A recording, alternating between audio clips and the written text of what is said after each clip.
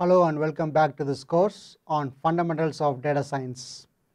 And today we are going to have some interesting topic for our discussion. In fact, this is nothing but a very basic topic. It's on the data itself.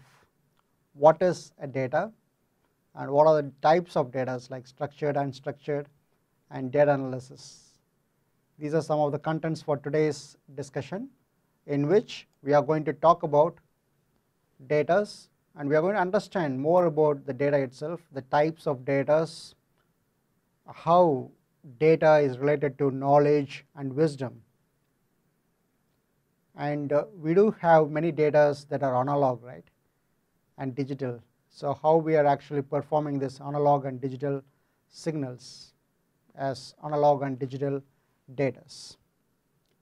So let's start with the basic word data. Well, the word data is very intriguing these days, because even before 200 years, the word data is not used much. But just imagine last 50 years. How about last decade? Well, it's been used a lot, and a lot of variants of data has been used. Data scientist. We have data science. Likewise, many other things have been added to the data, like big data, database. There are a lot of other stuff you can think about how the data word has been actually changed. And we do get data from many different sources. So at this point, I like to tell you about one documentary. It's called Joy of Data. It is a documentary series from BBC. I recommend you to watch. Maybe you can also watch this in the YouTube. It is available. It's one of the wonderful documentary series. It's just around 1 hour, but it has a very good information about the very basis for data. They give you a lot of descriptions about data and how data is actually changing the world today. Every step that you make is being counted as data, right? Like, for example, if you have the wristband, every step, every heartbeat is being counted. Yes, things have been changing a lot in these days. And one interesting point that you will also find is that the data, if you talk about mice, if you talk about fungi, if you talk about hairspray, and about 90% or 95% of everything else with a Wikipedia page, there is something common among them. What is that? Philosophy. If you just click on the first link of Wiki page, then keep on clicking the first link of every Wikipedia page to which you will be taken. Keep on clicking. Finally, you end up with the page philosophy. You start from fungi. You keep on clicking the first Wikipedia page, the first link, again and again. You will be taking back to philosophy. That's interesting, right? That's one of the interesting observation. So likewise, there are a lot of other interesting features that you can think about when it comes to data. Data as our general concept refers to the fact that some existing information or knowledge is represented or coded in some form for suitable for better usage or processing. Why do we need to understand data? That's another important question. So we use a report on data in everyday life, right, without necessarily realizing it. For example, you might wonder, like, maybe you're asking how much does it cost, or how often, how little. A lot of other questions we are asking. In fact, we're asking for data. So if we take into the next level, the data can cannot only be reported on, but it can also be turned into information from which evidence-based decisions can be made. But data is useless without the skill to understand and interpret the data. So we should know how to understand it and how to actually interpret the data that is in hand. Let's briefly talk about some types of data. Like we have qualitative data, like he is tall and handsome, he has short hair, he has a lot of power. It's like qualitative informations. And in quantitative informations, we have discrete and continuous data. He has 2 legs, he has 4 brothers, or discrete information. They have specific digits or numbers given to us. And continuous data, he weighs 59.5. He is 160 centimeters tall. Especially weight and height, these are continuous variable, so it changes continuously at any point of time for anyone. So that's why we call it as continuous variable. Not only that, we can also think about other data, like counting cars. As you can see here in this road, you want to find how many cars pass by a certain point on a road in a 5-minute interval, calculating the number of cars movement. Yes, it's again the data, and these data can be of more significance. Like one of the researchers found that just by counting cars in one of our cities, they can eventually recommend the city administrations about where to build the next apartment, where to have the next subway station, so on and so forth. It's just collecting the data. Understanding data, more on this information. Let's look at this figure here. As you can see, we have data, and data analysis is the process of synthesizing and summarizing the data and turning it into a meaningful information. So statistics are results of analysis of data and are usually collated in tables, charts, and reports. So that's where we analyze, right? So statistics provide us with clear objective numerical data on important characteristics or performance. So as we get the data initially, and then you report this information with various statistical methods for analysis. So when you do these statistical methods, you in fact can infer certain knowledge out of this data from the observations, and you can actually usually also see the evidence of it. So here is an example of this qualitative and quantitative data. Here is the quantitative data. This information can be reduced to a set of numbers here, from which we can create an average. Because you have this set of numbers there, you can create an average if you want. You can actually calculate the percentage. If you want, you can calculate the difference. You can calculate the various other mathematical values you can create, and statistical model you can use. That's with the quantitative. How about qualitative data? Here is the qualitative data. So qualitative data tend to be collection of thoughts, observations. At times it can be just feelings, emotions, or experience.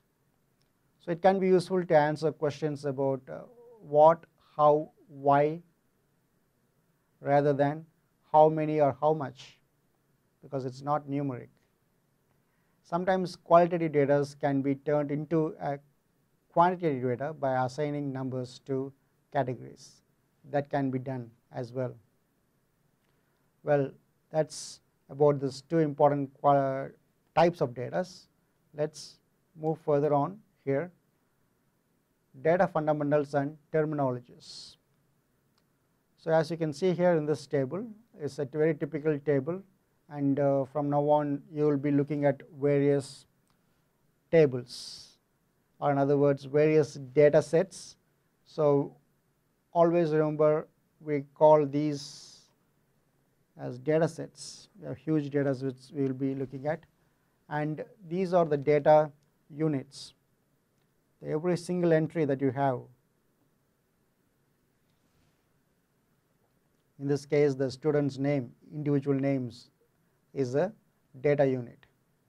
So it may also be referred as a data record or a case or just a row. Then comes the data items or variables. So data items is a characteristics of a data unit which can be measured or classified. It is also known as a variable because it has various characteristics. So that's about the data item. Then you have certain observations. So observations of the data item has been recorded about a data unit. So you can see how the data unit, data item and observations, they are interrelated. And overall all the collections together we call it as a data set.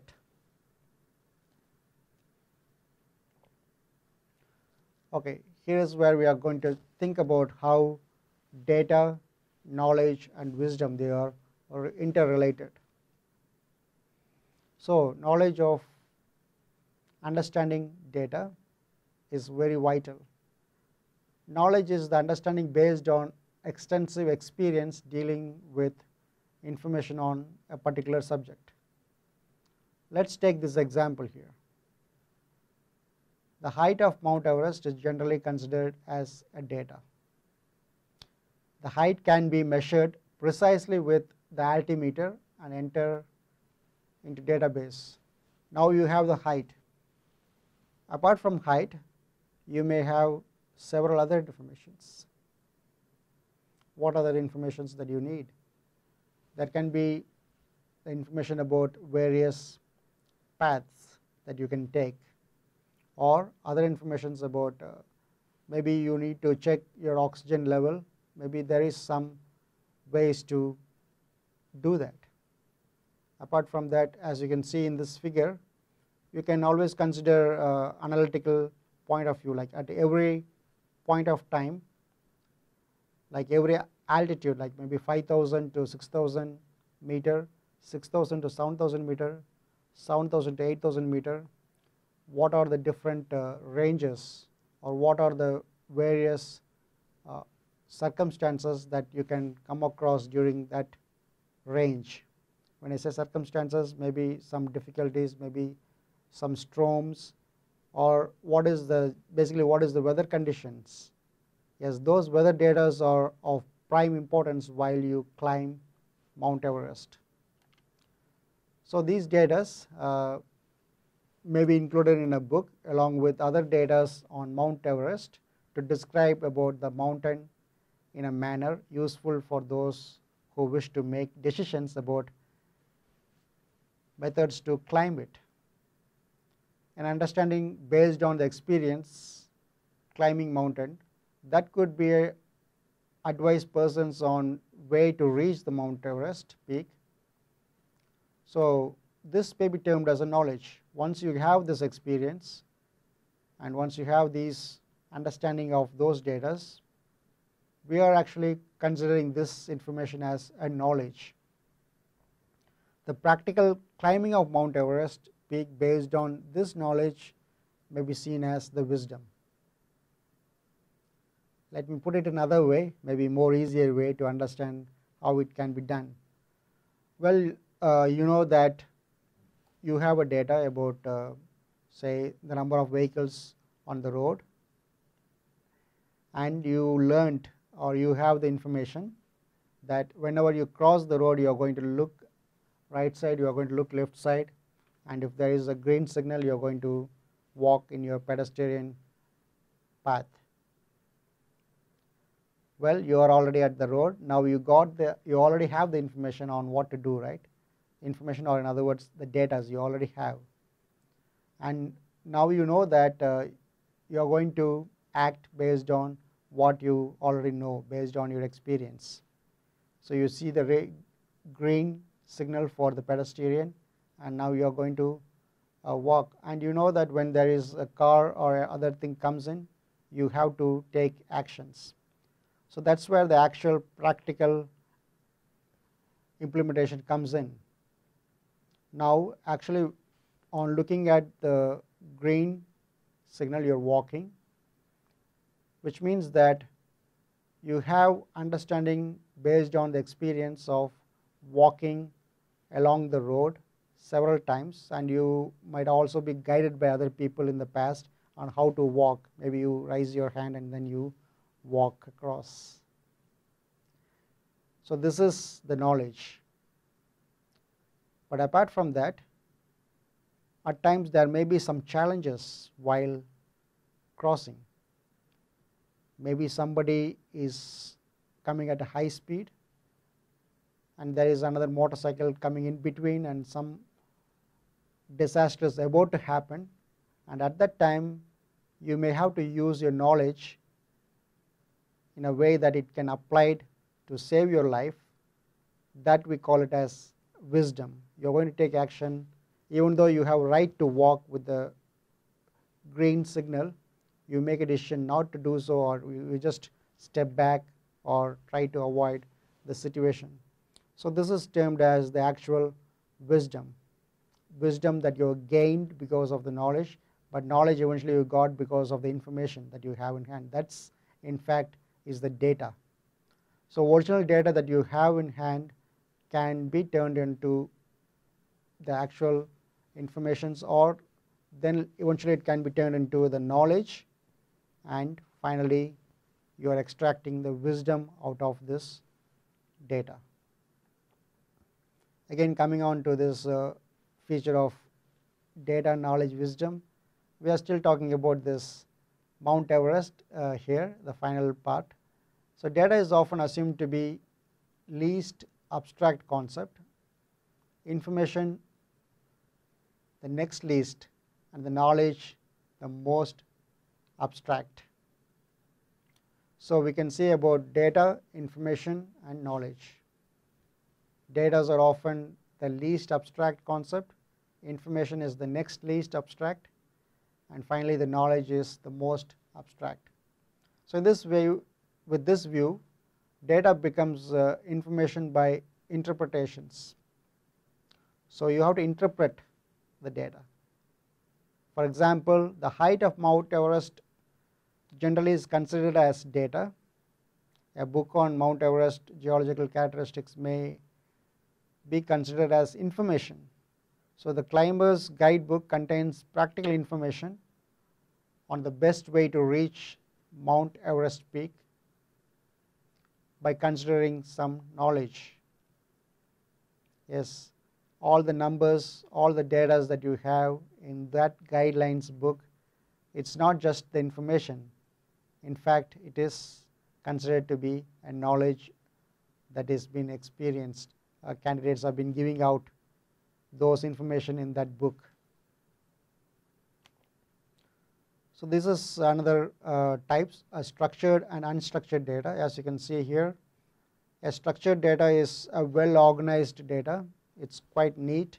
You have everything, every information. For example, if you have data, you may have name, you may have date of birth, you may have actual all details precise and clear. That is a structured data. Unstructured data, on the other hand, you don't have any information clearly, like the data model is not defined, the system is not organized.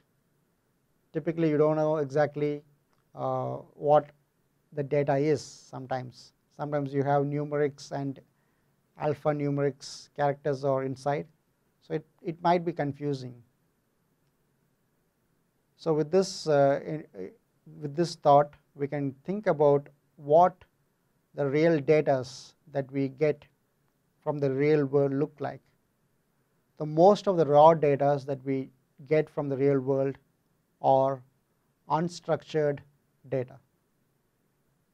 Yes, that's what even Seagate predicts, that by 2025 we are going to have like 163 zettabytes of data, and majority of them is going to be unstructured. When it is unstructured, we have to make it as structured one. We have to make it an organized one. So that's where the question of data analysis comes in.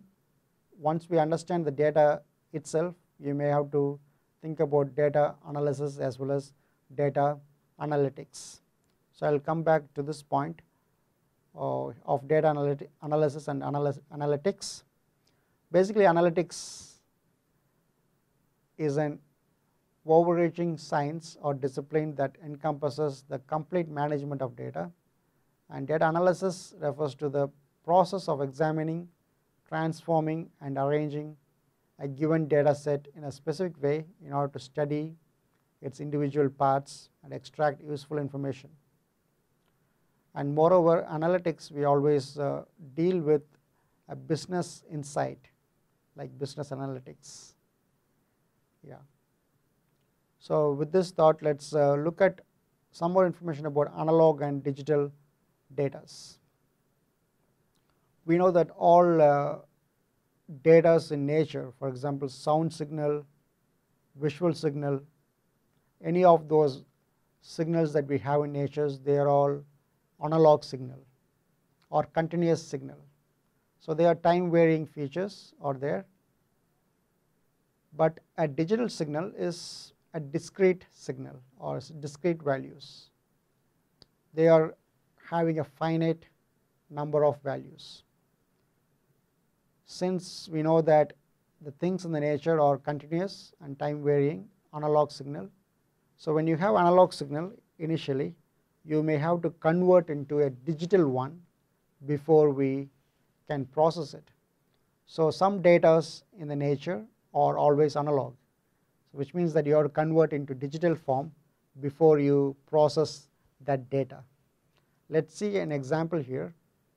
So if you have this microphone, and microphone, they can actually convert the pressure sound signal into the electrical signals, and this electrical signal has to be converted into a digital signal. So this analog signal, when you convert into digital signal, we call it as digitization.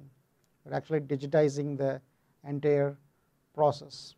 So in other words, the actual sound was kind of analog, like smooth sinusoidal signal is given here, but this one you can actually discretize. In other words, you are actually quantizing here. We call it as quantization. You are actually quantizing into several digits or sound. So that's where the number comes in here, 12, 25, 39. These are the quantized values, and eventually you are going to turn these into binary digits. That's it. We are in fact started with the actual analog signal, then we are changing it into a digital one. And eventually we can also see that how the actual audio and video signals can be changed using various transforms. Basically, we also have different types of transforms. They can transform these signals into analog, into digital signals, and after performing a digital transformation, you can also use various other transforms like Fourier transform, cosine transform for analyzing such data.